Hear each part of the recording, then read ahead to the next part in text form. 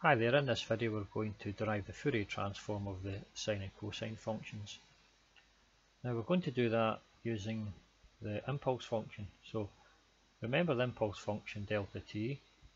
When we did the Fourier transform of it, it gave us a value of 1. So graphically we could say there's a value delta t in the time domain, and in the frequency domain we get a value of 1. Okay.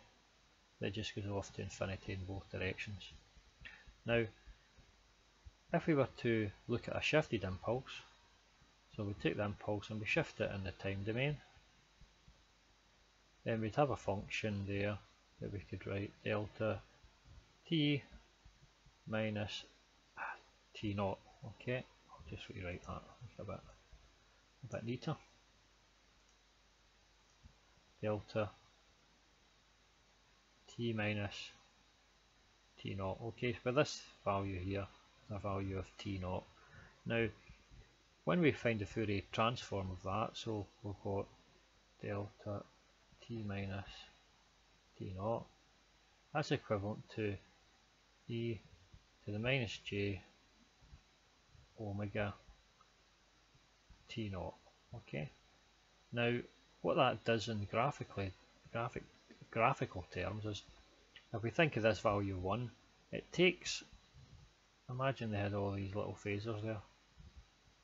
It takes these phasors and adds linear phase onto them, so they start rotating round about that omega axis. Okay, so we start getting a curved effect. Okay, now I've shown you this before in a previous video when we looked at the delta function and when we looked at the impulse function and delayed impulse. Okay, so if you're not too sure about this, you can go back and have a look at it. Okay, now we can do the same thing in the frequency domain. Okay, so in the frequency domain we can take our values here, so it would be instead of delta t minus t naught, it would be delta omega minus omega naught, and then we can do the inverse transform. If we do the inverse transform in the time domain, we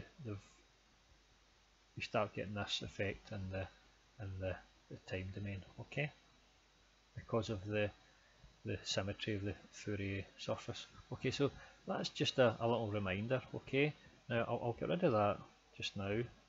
Right, now we're going to start off with an identity, and again we've proven this identity previously, so you can go back to one of the previous videos on shifted impulses and you'll see this. So if we have 2 pi delta omega minus omega naught, now the inverse transform of that, or the transform pair, gives us e to the j omega naught t. Okay, and also 2 pi delta omega plus omega naught. The Fourier transform pair gives us a value e to the minus j omega naught t. Okay, now that's just telling us that a shifted impulse multiplied by 2 pi gives us this e to the j omega naught t. Okay, and if you were to shift the impulse in the opposite direction, you get the e to the minus j omega naught t. Now, we already know those have already been proven. But what you could do is, you could, if you want, you could divide throughout by 2. Okay, so I could take that 2 there, right, and divide that side by 2, and that side there by 2, and then we would have a half at either side. So it's a half there and a half there. Now, we also seen the trig identities, cos omega naught t equals e, well, I'll just write it slightly differently. Okay, so it just equals a half e to the j omega naught t plus a half e to the minus j omega naught t. Okay, so that's another one that we've seen in one of the previous videos, identity, and we showed the graphical representation of that, where it comes from. Okay, so that means that we can generate the cos omega t by adding both of these together, and we know the transform of both of these. Okay, so that means that quite simply we can say that the Fourier transform of cos omega naught t gives us pi delta, I'll get the rubber here,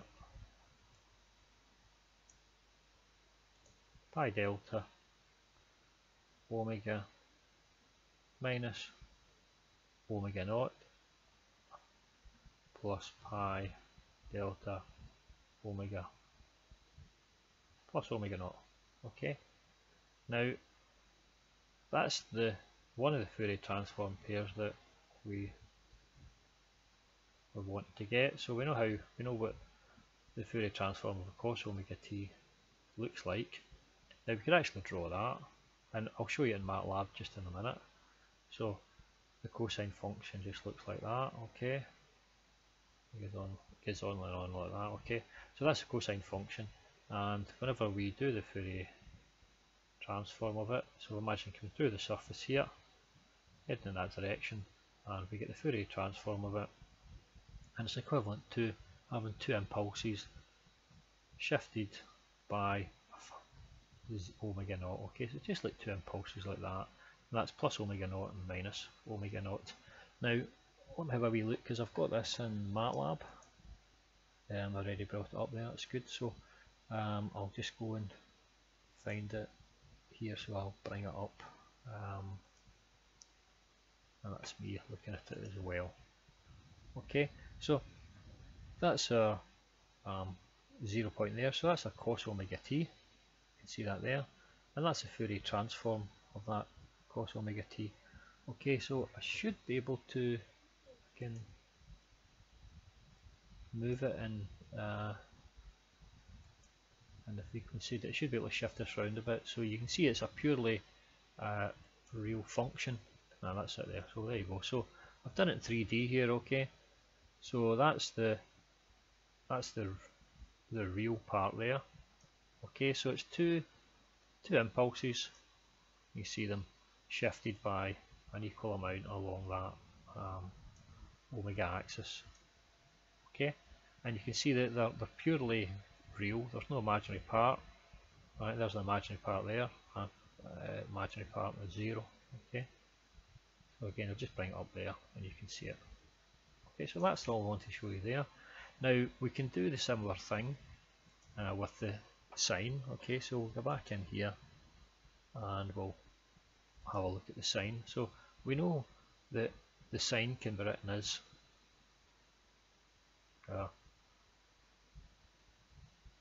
sine omega naught t. In fact, I've written it up there. I've already written it. No, I haven't. Okay, so alright, we know that the sine omega t can be written as e to the j omega naught t minus e to the minus j omega naught t upon 2j, so it's 1 upon 2j, that's 1 upon 2j. Okay, so again that's another identity which I showed graphically in one of the first videos that we did. Okay, so you can always go back and have a look for that. Okay, so again it means that we can find a way of working out what the sine omega t is going to be. So it means that we can write this here as sine omega naught t, then the Fourier transform of it is just going to be, well, the j's come up, and when the j comes up it's equivalent to multiplying by minus j. Okay, again I've mentioned that in another video as well. So it means that you're going to end up with the minus j pi delta omega minus omega naught plus j pi delta omega plus omega naught. Okay, so that's the second Fourier second pair that we're looking for. And again, you can see there it's two impulses, two shifted impulses, but now they're in the frequency domain, in the imaginary axis. Okay, so let's have a wee look at these. And if I go into MATLAB again, I think I should have it sitting. Figure 2. That's it. Yeah, got it sitting right here. Okay, so MATLAB window. Okay, just try and bring this up here. Just bear with me. MATLAB. Capture window. Title. Let's see. Yeah, I can't seem to get that there. Figure 2. Oh, there we go. That's us. Okay, so that's it there. Okay. Now that there is our sine wave. Okay, so you can see it's sitting down at 0. So that's our sine wave, and this here is our two functions, impulses. Okay, you can see them. One's a plus j and one's minus j. Okay, and you can see they're purely imaginary. Okay, so that's the imaginary axis there, and that's our omega axis. So when I move them like this, you can see there's no real part to them. Okay, so it's purely imaginary. Okay, so it gives you a good view of the sine and the cosine and the frequency domain. So I think is that all I was going to mention? That no, but one other thing that we can do is, just to finish it off, we can look at them in the time domain equivalence. Okay, so we can get both of them. Let's have a look. See, smooth draw. So just to finish off, we can also look at it in the frequency domain. So we would end up with by the same derivations, we end up with in the time domain delta 1 upon 2 delta t minus t naught plus a half delta t minus t, well, plus t naught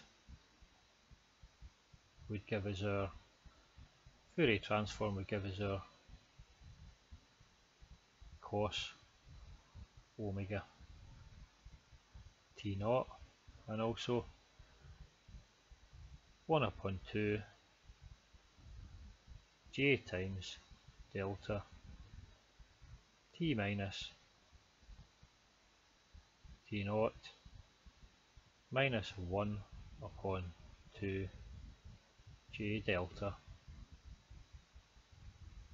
t plus t naught.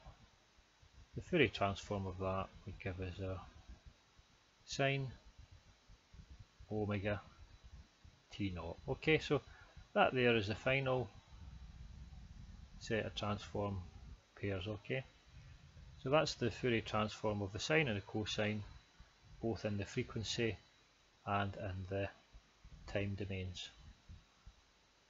Okay, thank you for listening, and I'll get you on the next video.